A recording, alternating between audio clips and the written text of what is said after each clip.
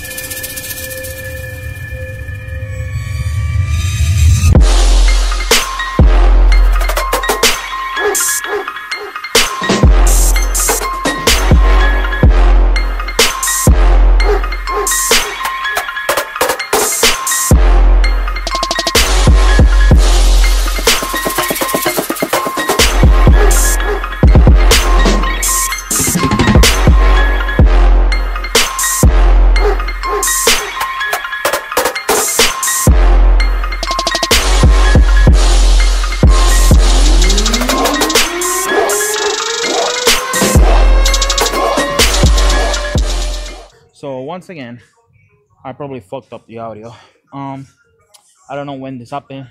So if I did fucked up the audio, you guys will find out. But we're done with the real deaths. We're switching to some lateral raises. Sitting right here. I'm gonna do probably a drop set. Trying to hit at least 6 to 8 reps, and then drop around like 20-25% of the weight and go to failure. So yeah, kind of pissed off about the audio shit, but whatever. This is it. Let's get into it.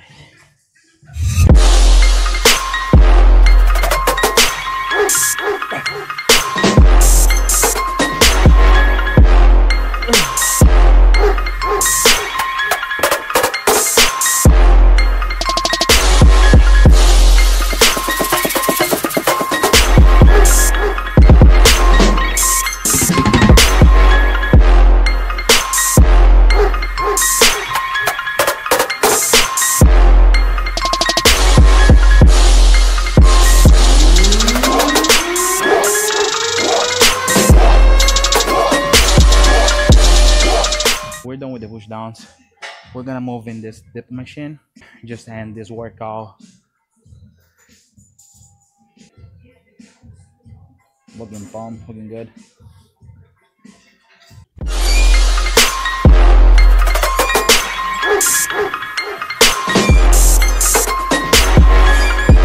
So we're done with the workout. Only thing left is cardio. 30 minutes on the treadmill. So definitely something that I'm gonna change in those workout. Probably volume. And I think the way I'm gonna do this, I think I was saying this at the beginning of the video. I'm probably gonna either do a different split every 14 days, or since I'm gonna do like push pull legs, 1 rest day, and then push pull legs again. Probably the second push pull legs is gonna be a different type of exercise. I still I feel I gave my all today, but since I'm so used to my volume, which is like high volume, I feel like I am more shit in the bank. both for chest and shoulders. There's some stuff that you guys probably not gonna see in this video, some warm-ups that I did, some feeder sets, which, you know, still brings me closer to failure, but it's definitely not enough.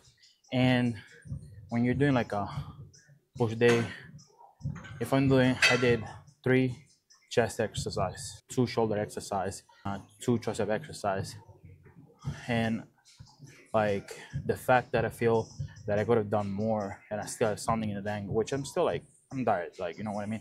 But I've been here for like 2 hours, because like you can only do so much in 2 hours, and I'm not planning on being here for like 3 hours, you know what I mean? Plus cardio.